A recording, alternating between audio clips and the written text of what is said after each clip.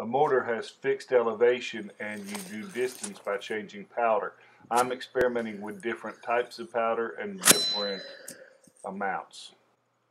Pyrex doesn't work as well as black powder, and really you should measure powder by weight, but I'm doing it by volume because my tube is actually measured in. Max is 3 tablespoons. The black powder didn't ignite my smoke mix, my fuse at the bottom of the can, but the Pyrex did. I have to work a little bit on my fusing system and probably poke more holes because that's a lot of smoke mix, about 1/3 of the can, but it's not coming out like I would have expected it to.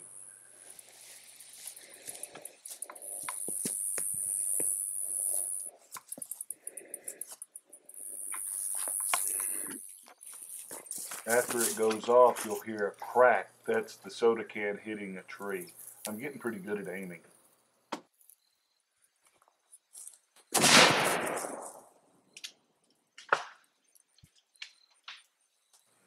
I'm sort of limited by distance here, but I plan on getting a written chart for distances once I have a better place.